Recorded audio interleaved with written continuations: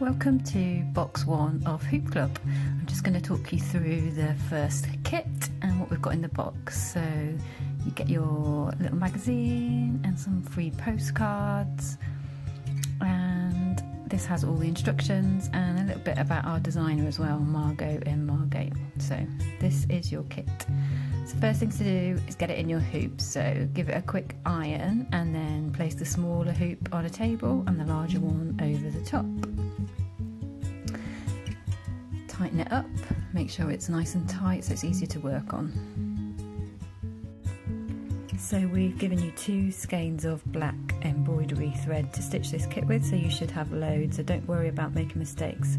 But you need to stitch this kit with 2 strands of embroidery thread. So your embroidery thread has 6 strands, so split off 2, so you'll get 3 runs out of each kind of cut of embroidery thread, and thread your needle with the 2 strands. This helps us get some nice detail around some of these sharp corners.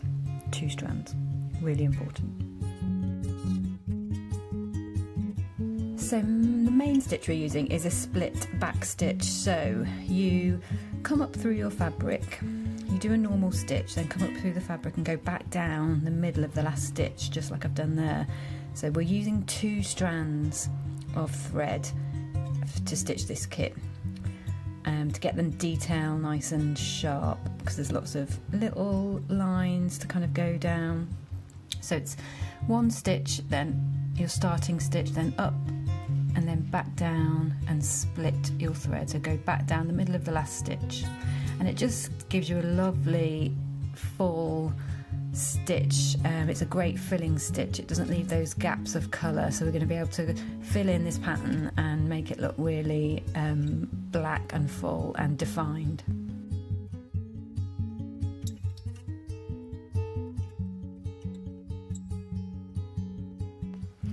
So I'm just showing you here, if you start at one end and start on either the stripes of the lady's hair or these stripes on the jumper, you can see where you're going to be filling in if you start from one end, and as you start to build up the pattern it'll become obvious which bit is the bit that you fill in and which bit is the bit that you leave blank. So I think you'll get into that as you stitch the kit, but you can always refer to the picture, the original picture, to see where the colour is and where you leave the blank cotton. So as well, you'll see here that I'm using just a normal back stitch. In fact, I think I go into the side of the stitches that have come up vertically. So sometimes you'll need to use a little back stitch rather than a split back stitch, just to get those lines of detail and maybe get around corners. So there isn't really a rule. It's kind of, it depends how. Some people are really delicate at stitching, other people kind of less so. So whatever you feel you need to do to kind of bring out the detail, and you know, it's up to you how kind of careful you are or delicate you are. You can, I think this kit still looks really nice if you kind of have quite a rough and yeah, kind of relaxed approach to it, but you could also be really delicate and careful about really following some of these lines. So mainly use the split back stitch, but sometimes you'll use just a little back stitch just to get that detail in.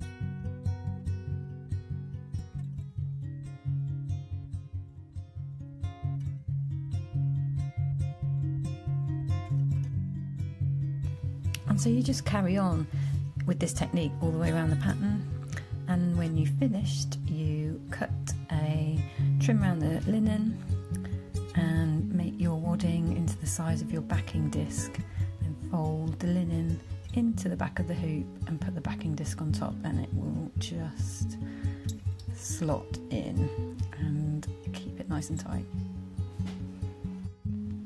And so that's it, you just carry on stitching around the pattern, filling in the lines, filling in the shape. My advice is to start with the hair all the jumper and leave the eyes and the mouth until you've kind of got your confidence with the other areas of stitching. I really hope you enjoy this kit. I've really loved designing it and working with Margo, and I'll be doing lots more video tutorials throughout the month and showing you how I'm stitching different parts, and let me know how you're getting on and if you have any questions.